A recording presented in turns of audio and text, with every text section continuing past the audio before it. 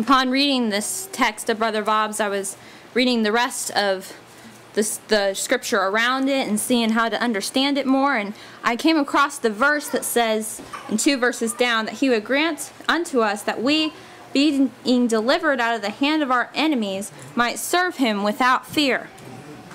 Now this is from Zechariah. He is coming to this song after John has been born and singing about this mercy that is promised to these people.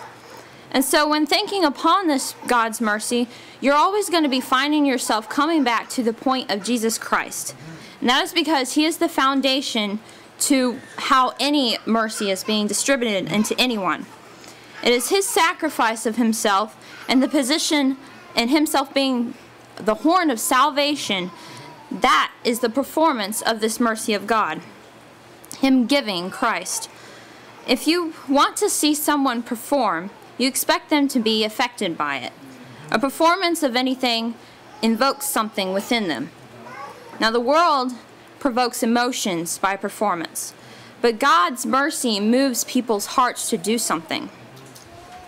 Now before this promised mercy was distributed, before Christ came, worshiping God was based mainly on fear. The law, it provoked fear. God would say to do something, and this was a do this and you will be accepted or else you will die situation. God's people, the Israelites, would bring sacrifices to him because that's what God had commanded. Now we see that there wasn't much heart put into it.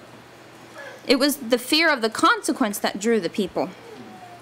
Now let it be made clear that God hasn't changed, nor will he change, but because he has performed this promised mercy, giving Jesus Christ who died and now lives, that more has been opened up, more ways he can give to us to distribute this mercy, and everything has been multiplied and expanded into an abundance. Now this performance of mercy provokes us now to serve God without fear. Not this distancing fear, but actually with love. He has freed us from our enemies and has shown us his great love, so we love him.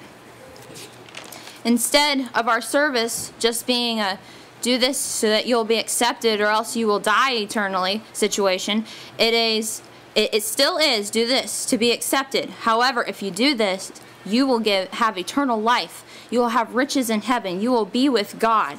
And it continues on. The blessings continue. So see, God hasn't changed. We have changed.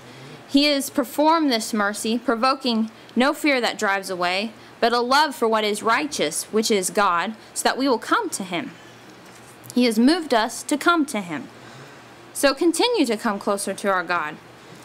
He didn't have to demonstrate this mercy to us, but he wants us to come to him. And we are living in the peak of this performance, where Christ is glorified and salvation is being opened up and poured to all those who want it. Those who recognize this performance of mercy.